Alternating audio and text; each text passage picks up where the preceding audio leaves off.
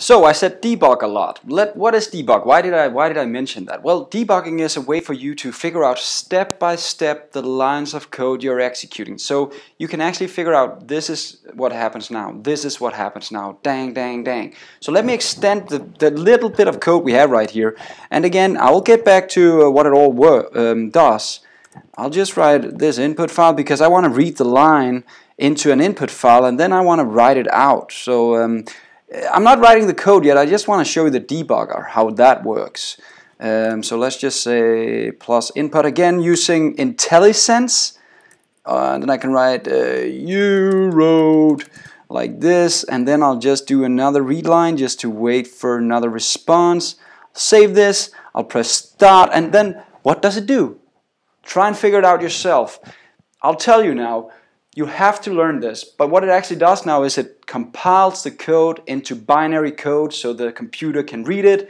It jumps into debug mode, and then here we have our system. So let's try and write something here. Hi all.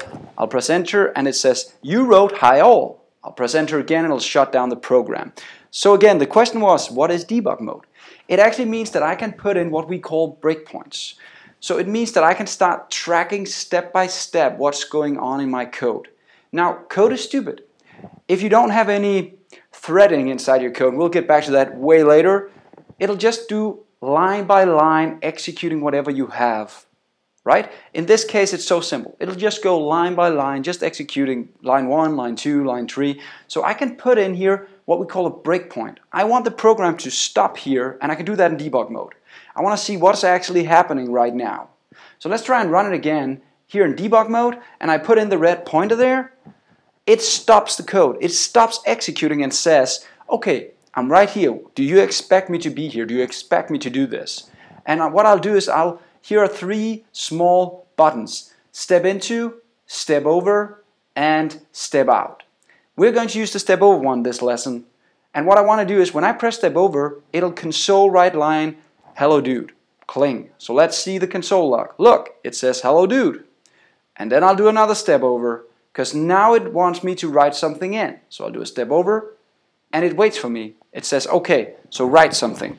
Hi all. I'll press enter, and it comes back to the code to the next step. Okay, so you wrote something in input, and notice I can hold my mouse here, and it'll explain to me the input is now hi all, because that's what you wrote, right? So debugging is crucial. You have to learn to use your debug tools. Also, you get here, what did you actually write? Now, I expect that this guy now prints out, you wrote hi all, right? So if it printed, you wrote hello world, then I would be very confused. So let's see what it actually writes. I'll press step over again, and here it pops up, you wrote hi all, just like I expected. And then I'll just do a continue here, just to say I'm done waiting, just continue the debugging, and it waits for my enter key. Now, that's debugging. Very basically, now you know what debugging is all about. In the future, we'll start using this a lot, just to try and explain to you step by step what's going on in the code. See you in the next lessons. Don't forget, debugging rocks.